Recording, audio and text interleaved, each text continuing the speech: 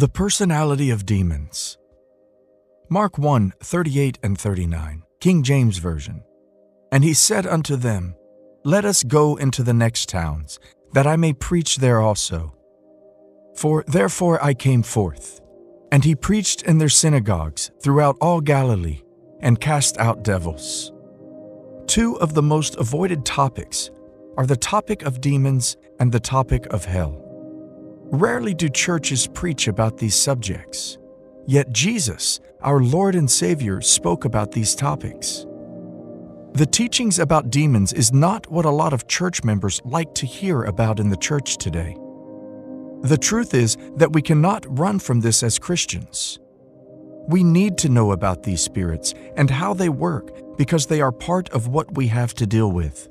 Demons are part of what Jesus dealt with on a regular basis. When Jesus was telling his disciples to go out and preach, he told them they must cast out demons. It is an important thing to do. You have to cast out demons, and that is because of the personality they have. Demons know what they want. They know where they want to be. They act the way they want to act. There are different beliefs about demons depending on the society or religion. But one thing we must know is that demons are not good. Demons are spirits we must continue to fight because of what they are. In general, there are different classes of demons. These classifications are based on what they do for or to humans and where they can be found. Generally, all demons do nothing but evil.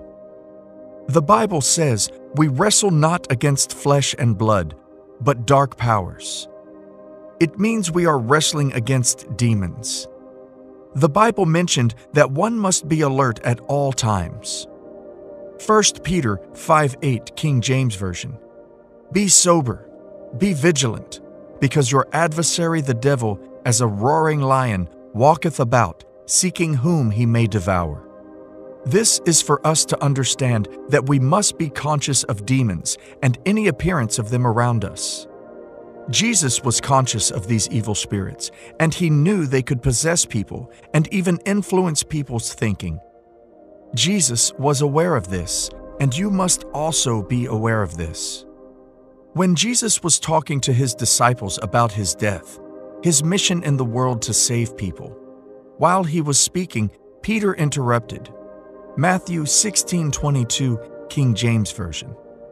Then Peter took him and began to rebuke him, saying, Be it far from thee, Lord, this shall not be unto thee. Jesus knew that wasn't Peter talking. We know that there could be war in the mind. The dark forces might want to take charge of the mind, even though they don't know what we are thinking. They try to put their ideas into our minds. The Bible says in James 4:7b, King James Version, that resist the devil, and he will flee from you. Jesus resisted him immediately by saying in Matthew 16:23, King James Version, But he turned and said unto Peter, Get thee behind me, Satan, thou art an offense unto me. For thou savorest not the things that be of God, but those that be of men. After Jesus resisted the devil, he stopped talking. Now let us pause for a moment. In your life, have you gotten to the level of maturity for you to be able to distinguish when someone's advice is actually that person's advice, or if they are being influenced by the enemy? Just like God can speak to you through other people, the devil can also speak to you through people. So to help us get to this stage of maturity, let us learn about what are the major personalities of demons. What is their character? 1. They are evil. We don't need anyone to tell us about this. Demons are evil. They are agents of Satan, and they report to Satan. They don't care who you are. They don't care how good you are to people. What they will always plan for you is evil. They can inflict pain on someone. Do not let anyone deceive you about them. Don't let anyone make you think there are good demons. Good demons don't exist. When they give you something, they collect more than they gave you. You cannot have a deal with them and escape. I remember the first time I read about the spirit realm, it really shocked me.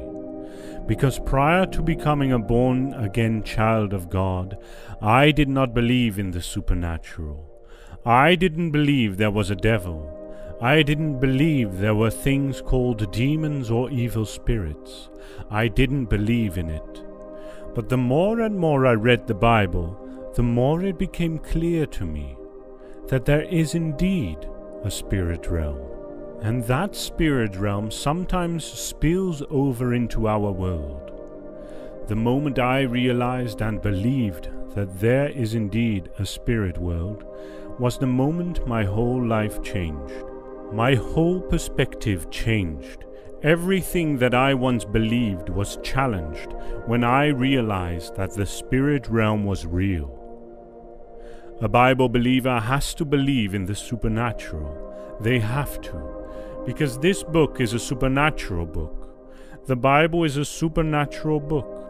And what a believer needs to know is that not all supernatural things are good. The devil and his demons can produce supernatural events and occurrences. We see that the Antichrist will come in the last days, producing lying wonders. This is why the Bible instructs to test the Spirit. Test the Spirit. Demonic activity did not end in the time of Matthew, Luke, and John, but in our society we tend to brush things like this under the carpet. But you know who didn't? Jesus didn't. Jesus didn't avoid demons and demonology.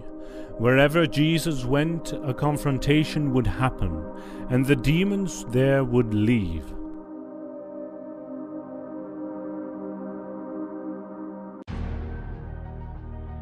I recently read an article which was talking about demon possession and about how it is on the rise. We commonly think that demon possession ended in the time of Jesus, but there is nowhere in the Bible that tells us this fact.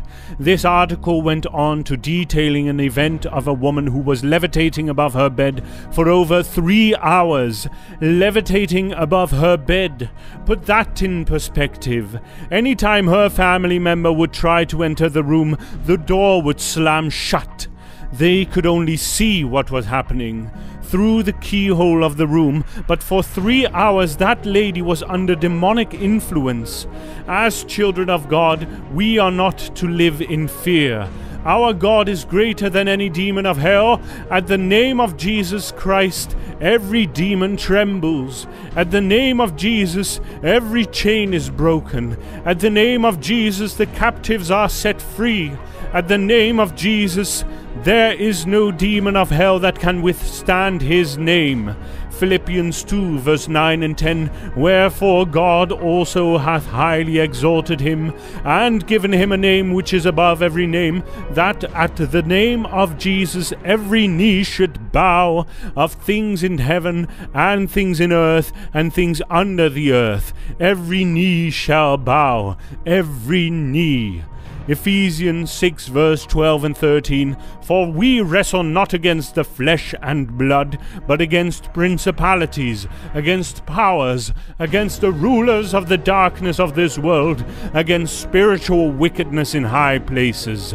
Wherefore take unto you the whole armor of God, that ye may be able to withstand in the evil day, and having done all, to stand. We are to stand. The same Bible that teaches us there is a God in heaven is the same Bible that tells us that there is a real devil. The same Bible that tells there are holy angels is the same Bible that tells us there are evil spirits. Will you stand? It is time you take a stand in the name of Jesus Christ. You have authority over every unclean spirit in the name of Jesus. There are so many demonic encounters that have happened to so many people that have ended simply at the name of Jesus.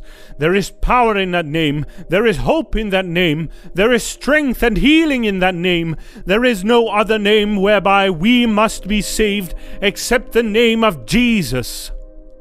Be true to yourself. Demons are out there to kill, steal, and destroy. They must fulfill all of these because it is their duty. 2.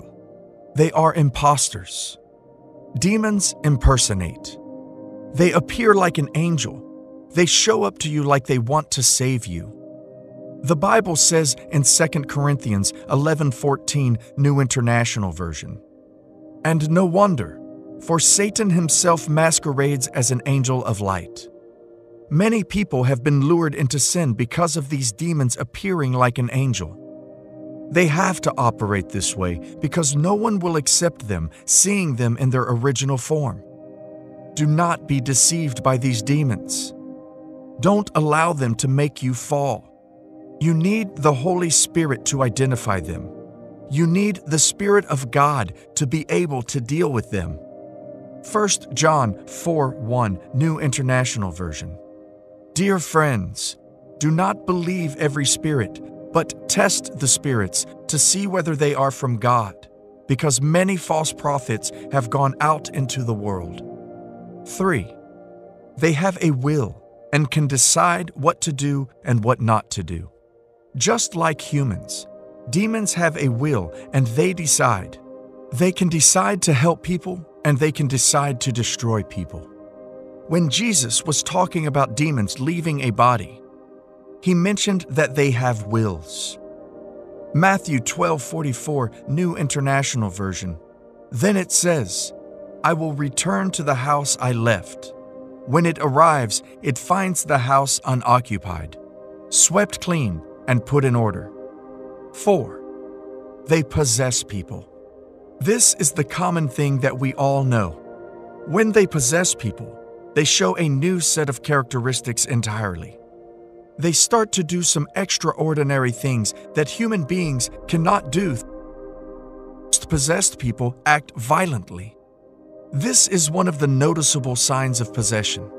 There is a constant violent act and disturbance from the possessed. Sometimes the demon tries to get the victim to destroy himself or herself. An example of this is the boy in the Bible that was possessed from birth. Mark 9:20 and 22, King James Version. And they brought him unto him, and when he saw him, straightway the spirit tears him, and he fell on the ground and wallowed foaming.